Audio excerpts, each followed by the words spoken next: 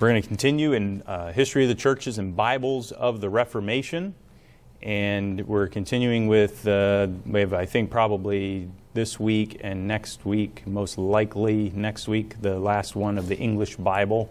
Or actually that would actually finish the section on Bibles of the Reformation, because we're finishing that section with the English Bible, which is the lengthiest, because we speak English. And we've talked about some other ones as well. But we're still going to finish up on the... Okay, nothing's working this morning. Let's try this. Yeah.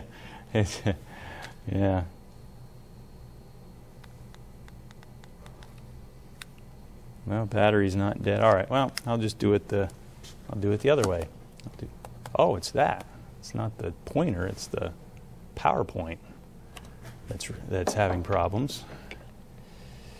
I thought it was the.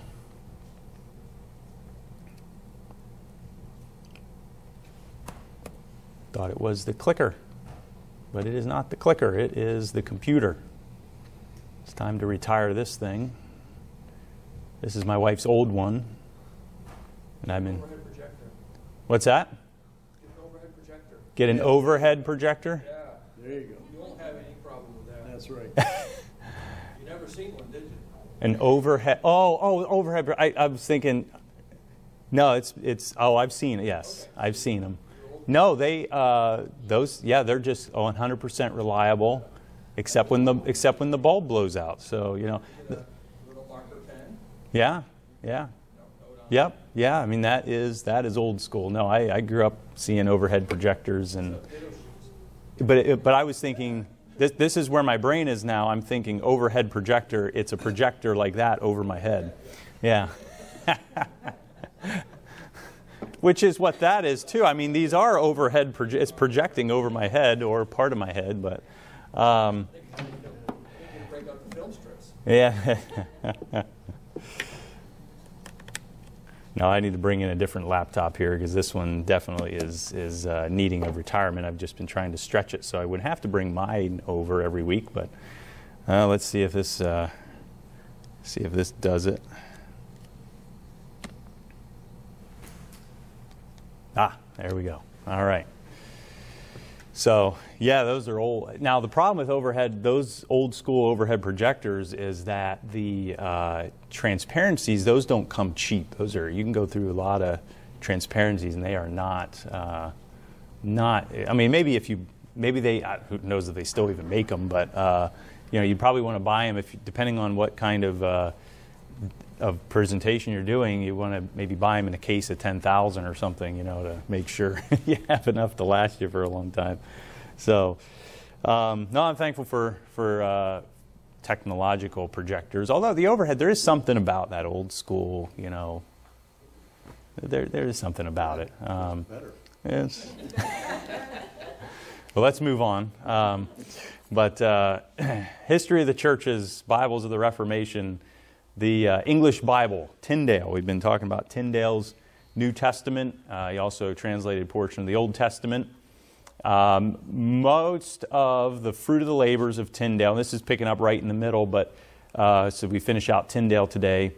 Tyndale did not live to see most of the fruit of his labor, because his life was cut short. But what was the fruit of his labor? His translation was the basis for several revisions, other translations that relied heavily on his translation. There was the Coverdale Bible, Matthew's Bible, Great Bible, Bishop's Bible, Geneva Bible, culminating in the King James Bible of 1611. A large percentage of Tyndale's words remain in the King James Version of the Bible.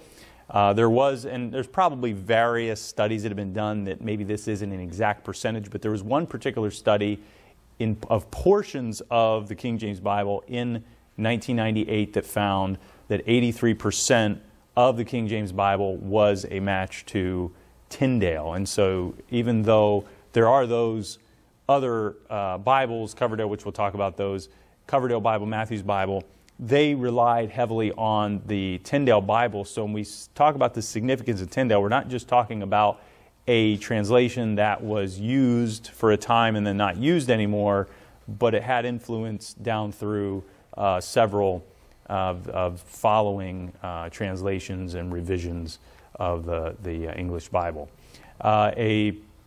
Tyndale gave English-speaking people a Bible that is not only accurate but also beautiful.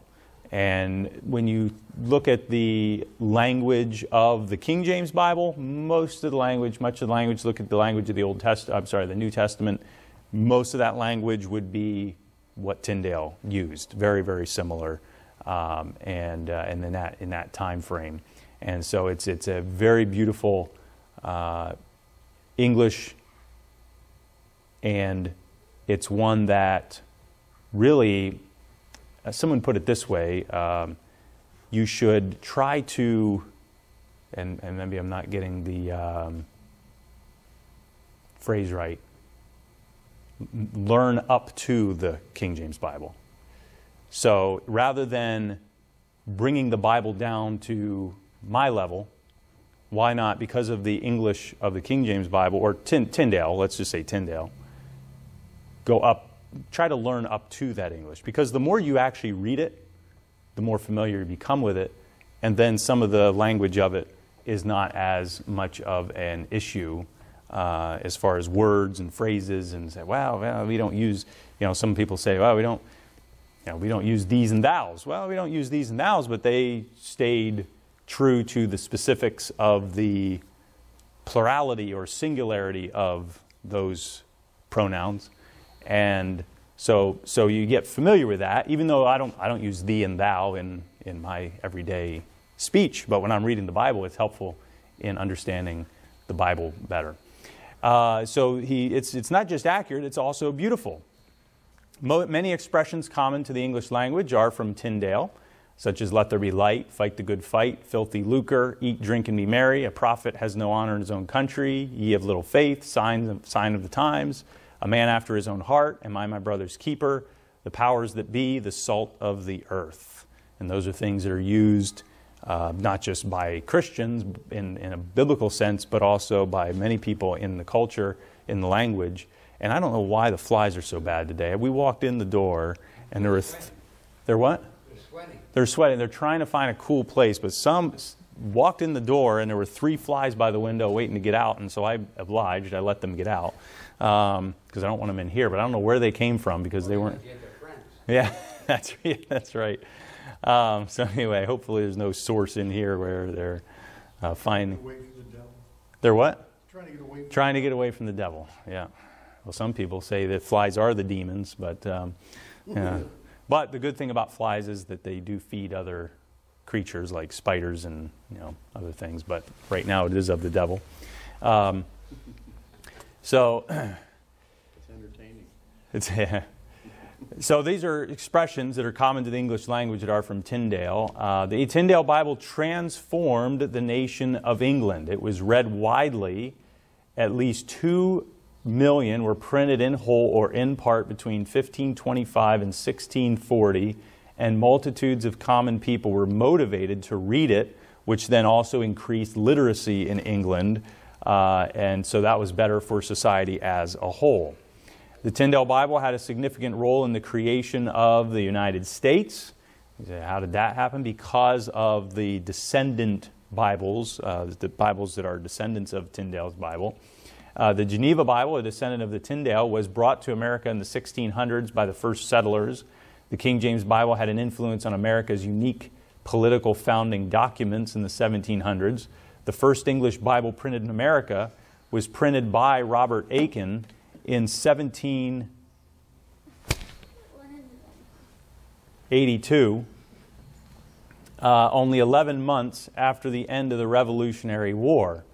The Bible was recommended by Congress on September 10th of 1782. They said, resolved that the United States in Congress assembled highly approved the pious and laudable undertaking of Mr. Aiken as subservient to the interest of religion, as well as an instance of the progress of arts in this country. This recommended this edition of the Bible to the inhabitants of the United States.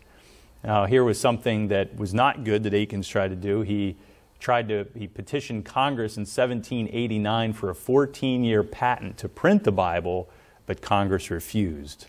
And so that's a good thing. You don't want the printing of the Bible just in the hands of one person. It should be available for the others to print as well. Americans loved the Tyndale Bible, and when we're speaking of the Tyndale Bible, we're also talking about its descendants. From the 1770s to 1850, there were over 1,400 different editions of the Bible, almost all of them King James Version. By the 1860s, the American Bible Society was printing 1 million Bibles a year. In the mid-1800s, a New Testament from the American Bible Society was 6 cents, and a whole Bible was 45 cents. And so, in other words, they printed it. It was being more mass-produced, and the price of it dropped substantially. So it was much easier to get it into people's hands. Now, moving on to the next one, the Coverdale Bible. Miles Coverdale is believed to have been born in 1488, died in 1569, was born in York and ordained an Augustinian priest in 1514. He was educated at Cambridge and was converted there through the reading of the Scriptures. He fell in love with the Bible and later wrote, "Wherever the Scripture is known, it reformeth all things." And why? Because it is given by the inspiration of God.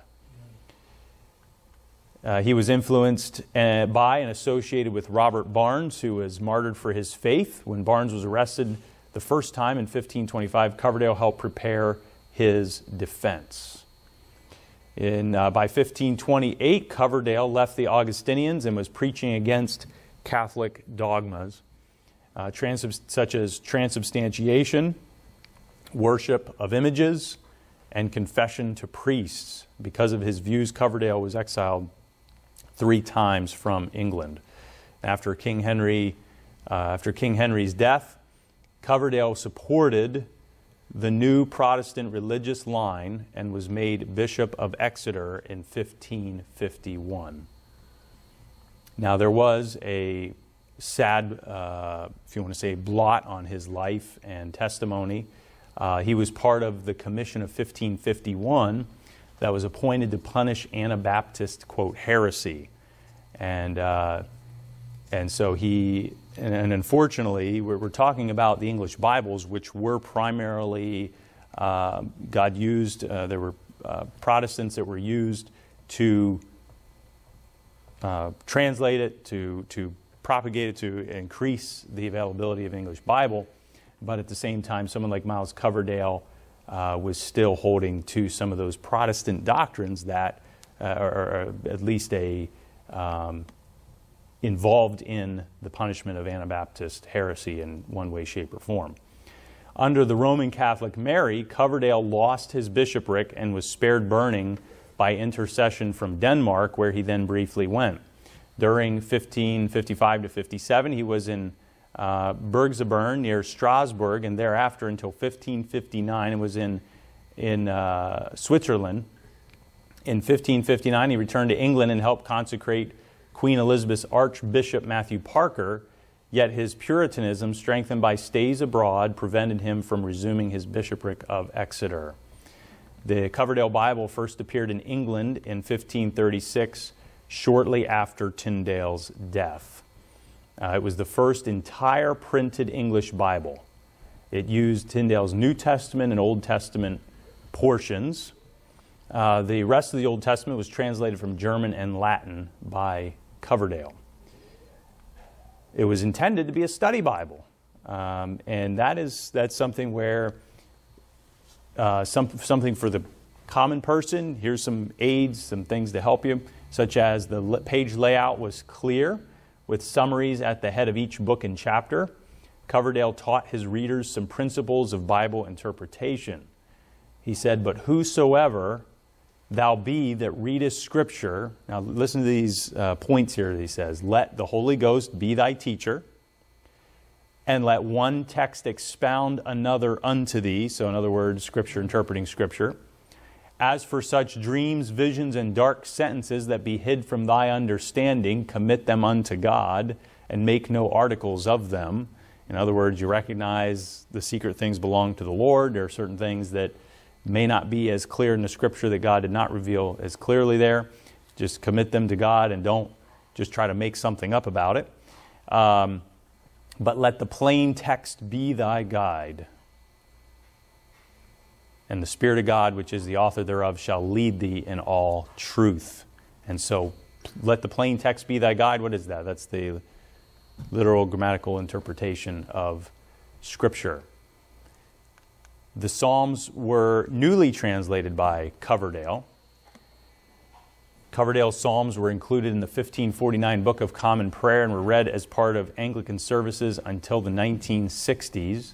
Much of Coverdale's work in the Psalms was carried over to the King James Bible, such as the heavens declare the glory of God and the firmament showeth his handiwork, Psalm 19:1. Make a joyful noise unto the Lord, all ye lands, Psalm 100, verse 1. Some of the words in the Coverdale Bible were carried over to the King James Bible, such as wine bibber, tender mercies, loving kindness, and saving health.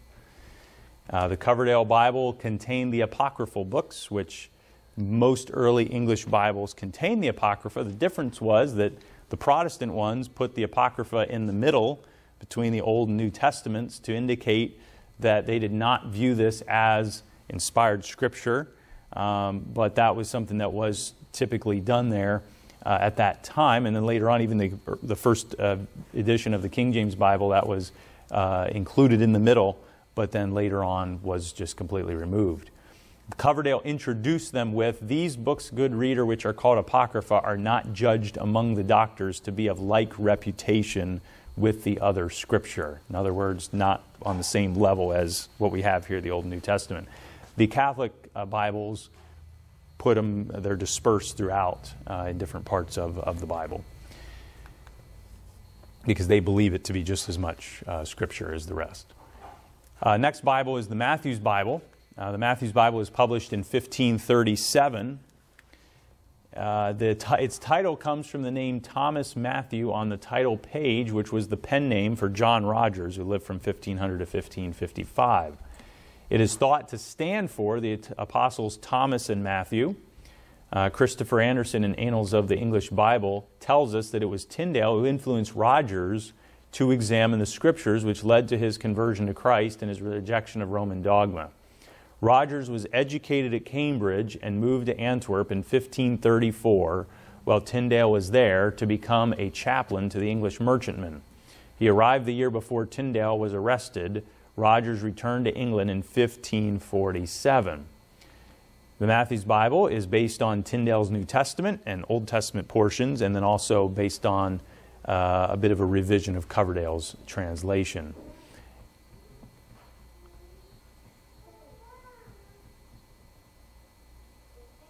They don't like to stop because they know what awaits them if they do.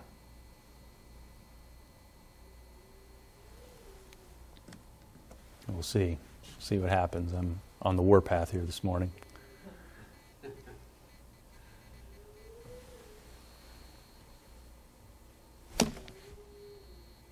You got away. All right. Gave him a warning. All right, warning shot. Cross the bow. Although, you know, the fact is, you kill one fly, there's always 20 more to take their place, you know, so.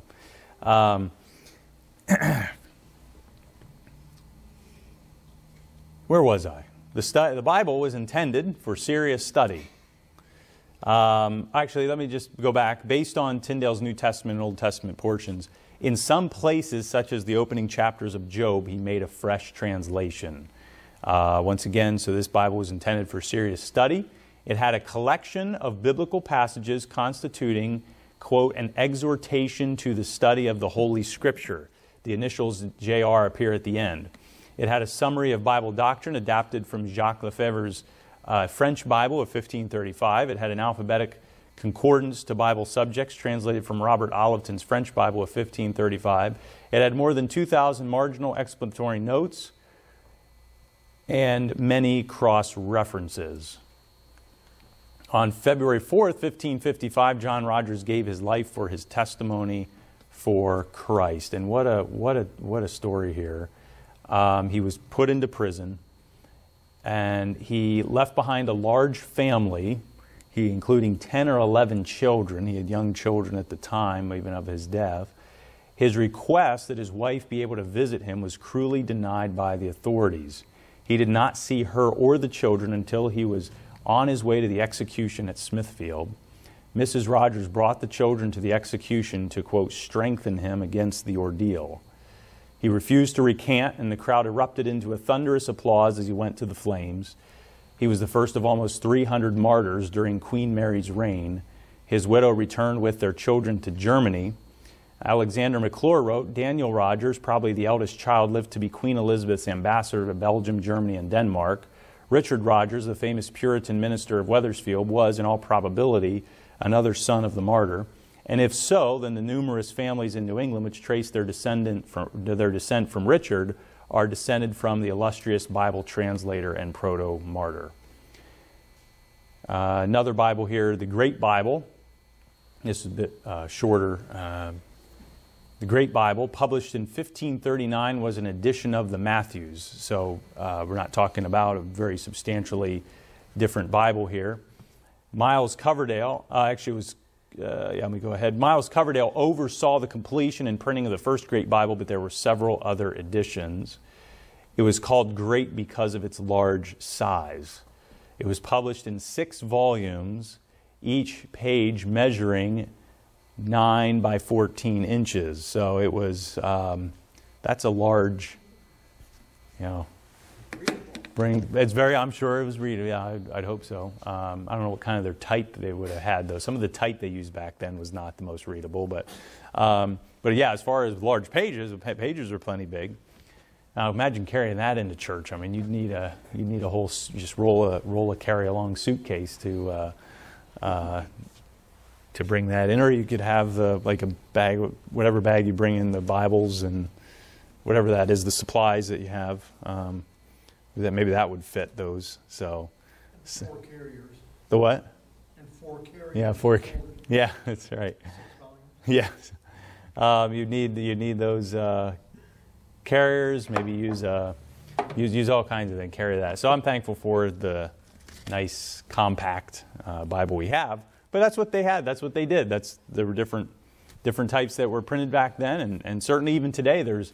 You wouldn't. Although I've seen it, some do, or someone has before, bring in a family Bible, and those are heavier to carry. So there are family Bibles that lay out on a coffee table or somewhere in the house, and those are not necessarily designed to be carried in the church. Although if someone wants to, that's fine. And then we have ones that are like this, more of an average size, and then you might want one that's even more compact if you're taking it along somewhere. Sometimes people just have a New Testament if they just want to be able to witness to some people with verses in the New Testament. So there's all kinds of Bibles even printed today, which is very helpful depending on the use of it. The Matthew's Bible was not much smaller. That was 9 by 12. I'm not sure if that was 6 editions. It may very well have been, or 6 volumes. The preface contained a statement on the sufficiency and importance of the Bible. It says, "Take the books into thine hands, read the whole story, and that thou understandest. Keep it well in memory, that thou understandest not. Read it again and again. Here may all manner of persons, men, women, young, old, learned, unlearned, rich, poor, priests, laymen, lords, ladies, officers, tenants, and mean men, virgins, wives, widows, lawyers, merchants, artificers, husbandmen, and all manner of persons of what estate or condition soever they be, may in this book learn all things, what they ought to believe, what they ought to do, and what they should not do, as well concerning Almighty God as also concerning themselves and all others." What a great statement that it was both that the Bible is all sufficient for that, and then also it's very important to have in the hands of everybody, that everybody should, no matter what your condition in life, your level in life, your state in life, it was for them. Copies were placed in all of the churches of England upon royal authority. And the Great Bible also became known as the Chained Bible. And the reason it was called the Chained Bible is that copies were often chained to reading desks that were attached to a pillar in the church in order to discourage theft.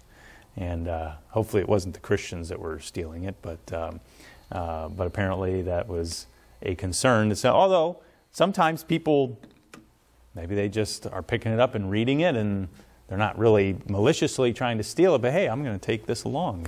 Who knows? I don't know all the circumstances surrounding that, but that was what it was known as. And so then we're going to stop with the Great Bible this week, and we're going to get into the last three next week. So I'm not sure. We'll mostly likely, I'm hoping, be able to make it through the rest of them next week, but I don't want to make that guarantee, but I'll do my best.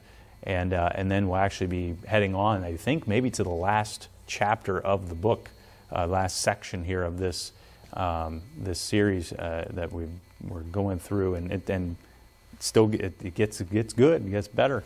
Talking about the English Bible, we're going to talk about the Anabaptists some more, and so looking forward to that coming up. But that's where we're going to stop today.